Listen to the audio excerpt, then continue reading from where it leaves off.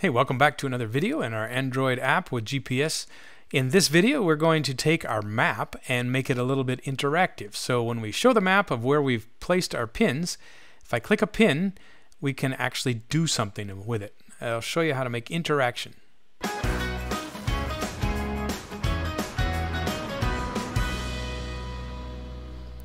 Okay, so this should be a pretty quick video. It's not really that complex of what we have to do.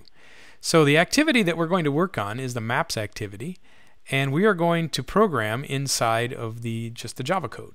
All right, so let's do two things here. We're going to do is zoom in on the last pin that was dropped, and then we're also going to add the ability to click on those pins. So let's come into the place where we're putting the pins on the map. That was on the map ready. So I'm going to have a new variable, and we'll call that the last location. So this variable that I'm going to assign is called last location placed. And for the initial value, we'll just set it to whatever Sydney was. And then after we've got this defined, I'm going to redefine it inside the loop. So the last location placed is going to be important because it's where we're going to zoom in on the map. And so every time we place an item in our for loop, I'm going to update the last location placed as lat long, which is exactly this one point. All right, so when I get to the end of the loop outside of the little curly bracket, I want to zoom in on that last location. So the method to do that is called animate camera. As you can see, there's several options for animate camera. So I'm just going to choose animate camera. Now inside of there, I need to have something to actually configure that. So the item that I'm looking for is called a camera update factory. Okay, so it's a factory design pattern. Go look up factory design patterns if you want to know what that's all about. And then if you look at the options here, I have the first one called the new lat long zoom. And you can see that the parameter says I can have a lat, a long, and then a float value. So the float value is the zoom value. So the lat long value is pretty easy. I have that already decided. All right, so the parameters that I'm looking for inside of the new lat long zoom is the last location that was placed. So that's the coordinates that we're going to. And then a zoom value. I think you can go from anywhere from like 2 to 20 or some range like that. So I'm going to pick a medium zoom, like 12. And I have to make sure that it's in float values, so let's put a 12F. This might be a good place for a constant value, but let's just put in 12 for now. Okay, I'm going to relaunch the app and see if it'll zoom in on the last location that I clicked. Okay, the app is up and running. Let's show my waypoint list, and it should show empty. Okay, so I don't have any items. Let's add a new waypoint. And let's see if it's in the list. Sure enough, we have something. I think that's London. That's what it says here anyway right here in Trafalgar Square. And now let's go show the map. So it brings up the map, and sure enough, it zooms in, and we're right there in London. Perfect. Now let's see if we can configure a new waypoint. So let's go back to Grand Canyon University entrance, set the location. Okay, so it's now set there. Close here, and this should update. All right, so I'm just going to wait it out. I'm going to see if we can get the location to update. It's supposed to update. Okay, so it takes a few minutes maybe, but as you can see, I now have Grand Canyon University. So, like I say, on a real phone, it would work better. Okay, so it looks like I finally figured I got two different locations. This one's at 33, this one's at 51. We got two different spots. So let's go ahead and choose the map. And the second one that I chose was in Arizona. Okay, so if I zoom out a bit, you should be able to see London as well. And let's see, did I have something set in London? It looks like I did.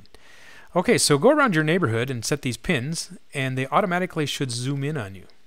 All right, there's one more cool thing I'd like to show you.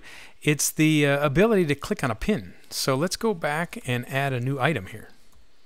So let's type in mmap.set, and you can see that there's a new option called Set on Marker Click Listener.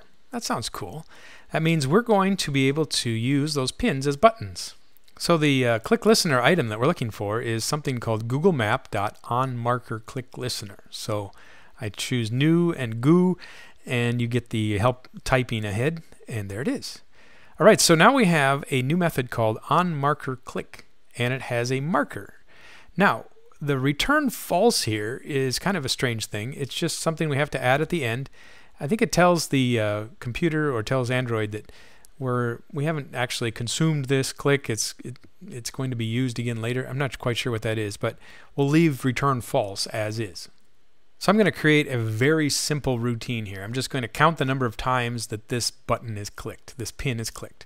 You could set it to do other more interesting things, but this just gives you a demo of how clicking works. So we're going to utilize a property in a marker called a tag. Now a tag is kind of a universal, flexible type of field. You can stick anything in it until you want. You can put in an integer, strings, objects. We're going to just use an integer. So I'm going to say assign this value called clicks to be whatever it was in getTag. Now you can see that there's a problem here. It says you don't know really what getTag is, but if you cast it, you will now have an integer as a promise. So if it doesn't work, let's check on the second line to say if clicks turns out to be absolutely null. I mean, it didn't get work. It didn't get anything. The tag is empty. So if the tag is empty, then let's set the value of clicks to 0. After we set it to 0, then let's increment it. So we'll do a +1, and then we will set the tag to whatever new variable it is. So it might be 1, it might be 10, whatever, how many clicks it was. So the next goal is I'm going to have a toast that will tell us how many times that the marker was clicked. So I will put in a string for the text that says marker, and we'll get the title, was clicked, and then how many times it was clicked is from the tag. So this should tell us a new number every time we click it. All right, let's run the application again, and let's go ahead and set a new waypoint, and let's show the map. All right, here is our marker, and if I click it, and let's see if the click works. There it is. So at the bottom I have a toast that says your marker was clicked 3 times and 4 times. Now there's all kinds of things you can do with markers. You can set their colors, you can change them to different styles other than these generic pins. You can draw circles, you can draw lines. Maps have a lot of options. You can do heat maps, you can do guided tours. So we're just barely getting started on the maps. And so since this is an Android class, I wanted to show you how to get into these different classes, but look at the documentation to see what the full potential is. So this extends our GPS demo and allows you to add waypoints, save them as a list, show them as a map, and navigate between a few screens. So very basic, of course, but it's a great doorway opening to whatever apps and imagination that you can think of. So good luck with your apps in Android and maps.